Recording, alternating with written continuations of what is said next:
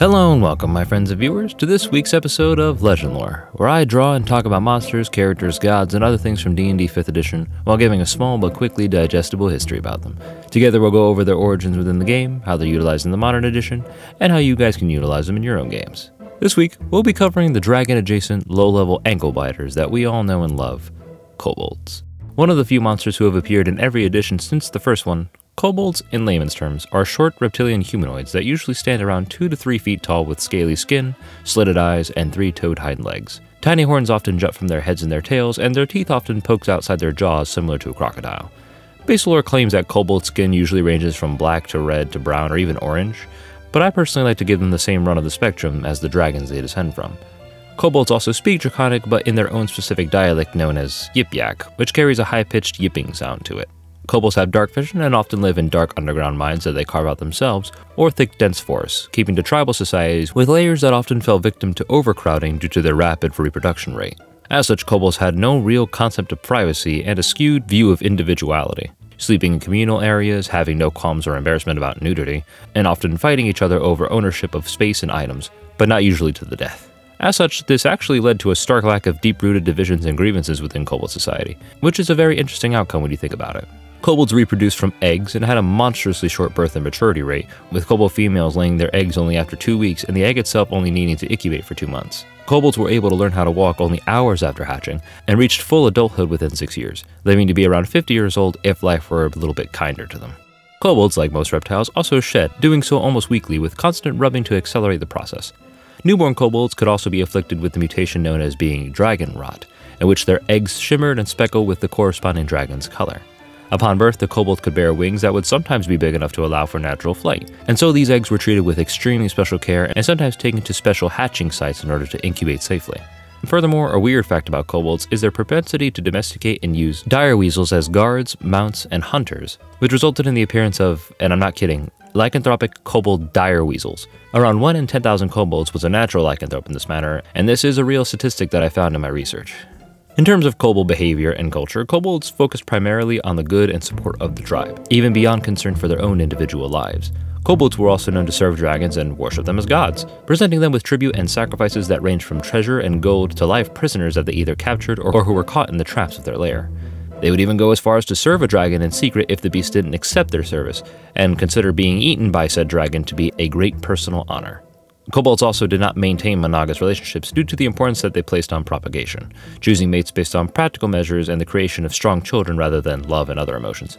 Mating for them was extremely impersonal, which leaves their actual emotional spectrum to interpretation.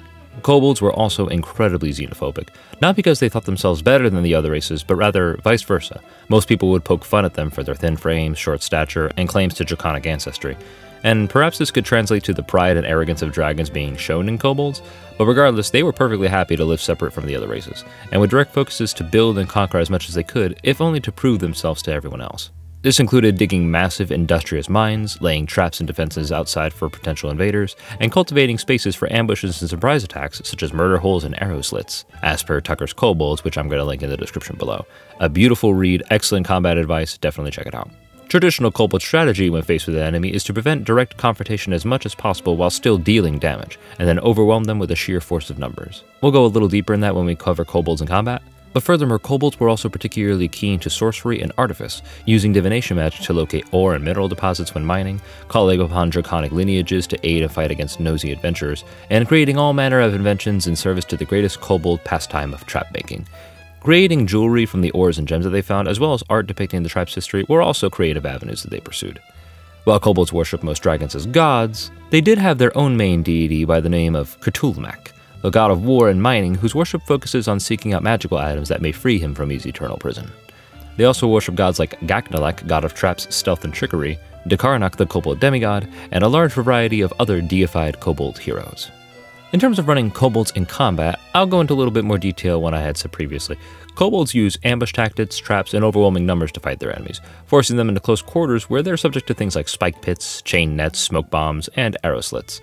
Kobolds know their mines extremely well and insert all manner of murder hole, trapdoor, and secret passageways so as to outmaneuver their foes and lead them in circles. As such, have your kobolds use all of their mobility to engage in skirmishes and bait your players into traps, pelting them with arrows and other forms of damage from places that are just out of reach. Kobold sorcerers and artificers can add angles of magic and flying attacks, so play around with these ideas when your players decide to disturb a kobold mine. Likewise, kobold artificers can create all manner of inventions, jewelry, and magical items that your players can discover as loot. Now, for Dungeon Masters, here are a few kobold characters and quests and encounters that you guys can use in your games. The first one, and the pun's going to be hilariously obvious, is Biers, the kobold gemstone diviner crime lord. Biers is a kobold divination wizard who uses his powers to find gemstones, ore veins, and mineral deposits for his tribe's miners to collect. He is intelligent and shrewd and protective of his people and is very aware of the dangers of colonization at the hands of other races that are around them. As such, D has turned his focus from finding any and all precious stones that he can to finding explicitly diamond, as he knows the worth that they hold to other civilizations. Using this, he collects massive diamond hoards and uses them to generate funds for his tribe's artificers to buy materials necessary for him to create powerful constructs to protect the tribe, rather than hiring muscle that could betray and take them over in the future. As I said, kobolds don't really trust anybody. Biers then goes a step further, using these diamonds as incentive for adventurers to come pay tribute to him and his tribe in order to access the diamonds needed to resurrect their dead comrades. And before long, he runs an entire conglomerate of construct-protected miners and a diamond hoard that affords them wealth, protection, and resources. D is made to be an intellectual subversion of the kobold stereotype, a businessman and a crime lord who uses his people's mining and building prowess to their advantage. There's nothing funnier than hinting at the party meeting a ruthless, powerful noble or merchant, and then discovering that it's a simple kobold who owns a diamond and construct empire. I personally can't wait to use this character in my games, but let me know if you guys have any fun with it. Next, we have Drak, the kobold armor artificer.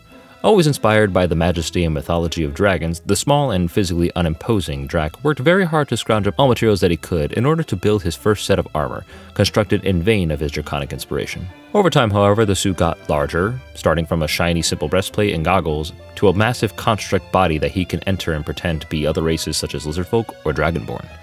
Drak dreams about one day building a dragon construct that allows him to be the legend that inspires him, and thus the party can choose to aid him in his endeavor by gathering materials or even teaching him different ways to build if your party has an artificer. Likewise, the kingdom could call upon adventurers to battle against a shining metallic dragon in the mountains, only for them to discover that it is a massive construct that is piloted by Drak, who is using it to defend his tribe against the invasive forces of the kingdom, who have captured and stolen ore and materials from his own people. For quests, this one is titled The Divine Egg. The party is traveling through a woodland realm and discovers a group of bandits harassing a kobold and trying to steal its egg. After dealing with the bandits, the kobold thanks them but has little to offer beyond some trinkets, but may ask the party if they'd be willing to aid them in transporting the egg to a special site for incubation. The party will discover that the egg is mottled with colors, and an intelligent member can discern that the egg is blessed with the powers of a dragon. Will the party journey through and help the kobold reach the site for the egg, or will they finish the job that the bandits started, steal the egg, and pawn it off as a dragon egg at the local black market? I don't assume that players always play all good or all evil characters, hence why I provide both angles for every quest when I can. And lastly, we have a roleplay encounter that I have titled, Eat Me! The party discovers a kobold shouting and praying at a cave that is actually the lair to a slumbering dragon.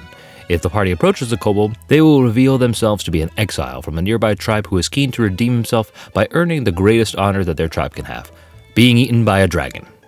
He is clearly enthusiastic and very sure that this will work, and doesn't really care if it means his own death. So, will the party aid the kobold and try to convince the dragon to devour him, or will they talk the kobold down, bring him back to his tribe, and try to convince them to take him back? It's a very small role-playing encounter that could potentially turn into a full quest if the players find it interesting.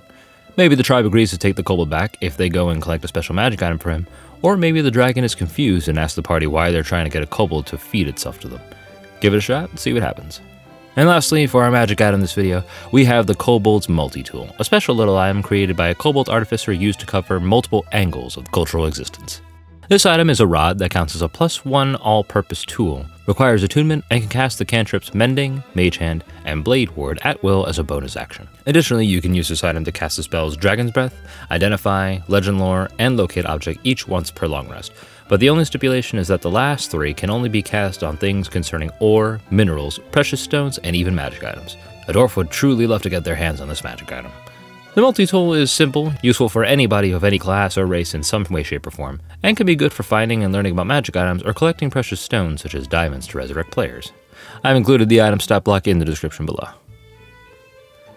So, that's Kobolds, everybody. As usual, I want to thank you guys for watching, and if you guys liked the video, please like, share, and subscribe, as well as press the little bell icon for future videos. You can also vote on the next video by using the link in the description, choosing between 3 classic D&D characters. We have Wulfgar of the Companions of the Hall, Strongheart the Paladin and leader of the Valor's Heart, and Kellic the Evil Wizard, leader of the League of Malevolence. Lastly, please let me know how you guys have encountered kobolds in your games, and what you guys would like to see in upcoming videos. But until then, I'll see you guys next time.